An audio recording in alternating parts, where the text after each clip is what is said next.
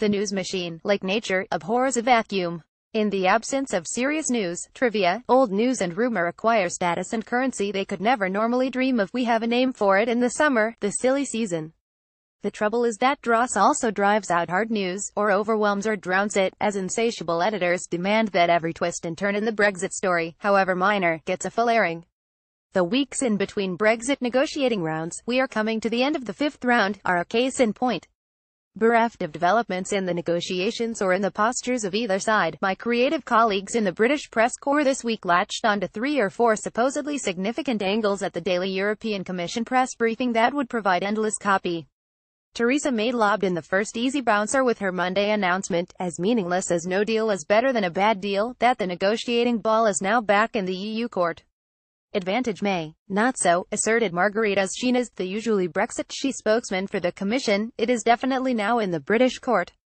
Deuce. And what about Brexit Secretary David Davis' non-attendance on Monday? Was the Commission worried about the effect his absence would have on the talks? No. As it happened, Davis was sitting on the front bench in the Commons beside May for her Brexit speech, as she told MPs that UK officialdom was also preparing for a no-deal. Davis would be in Brussels on Tuesday for lunch with chief negotiator Michel Barnier.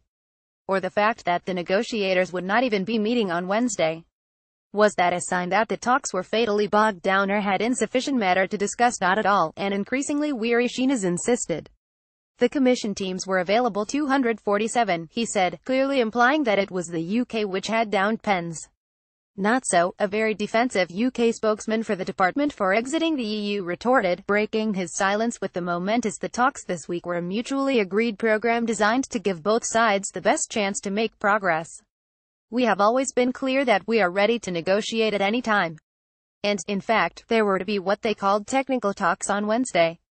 More column inches. More trees pulped. The standard Monday fare at this ritual dance that is the Commission briefing is the demand that Schinas respond to the latest Sunday newspaper fulmination by a British minister, often Boris. And his standard, endlessly repeated, reply is that the Commission does not respond to comment pieces or engage in domestic politics. All Brexit-related questions should be saved, he pleads, for Barnier's Thursday press conference. But, to little avail. Within seconds the indomitable and arc-septic Daily Telegraph is back with another variation on the same theme. To elicit the same reply. We've had weeks of this theater of the absurd, interrupted just occasionally by real stories. But to add to the fun, our Spanish Catalan colleagues have joined in daily with their own version of this dialogue of the deaf and repeat time and again perfectly valid questions in multiple guises. What does the Commission think of Catalonian independence and of the vote? Will it recognize an independent Catalonia? What does it think of police brutality? Has Commission President Jean-Claude Juncker spoken to Prime Minister Mariano Rajoy? What did he say? Why will it not offer to negotiate or broker a deal? And each day, solemnly, Schinas or his deputy have intoned the same reply, in the same words, ad nauseum, that they will not elaborate on the Commission position, that the vote was illegal, that they will not engage in domestic debates, that violence is no way to resolve issues whose violence is not specified, and that everyone should just talk. Above all, no suggestion that the Commission might even have the slightest criticism of Madrid. As for the Brexit talks, I can confidently predict that on Thursday we will be told that there continues to be progress on the detail of the 3 divorce issues, but that there is overall insufficient progress to move to phase 2 discussions on the future relationship. What the British press will make of it I can't imagine.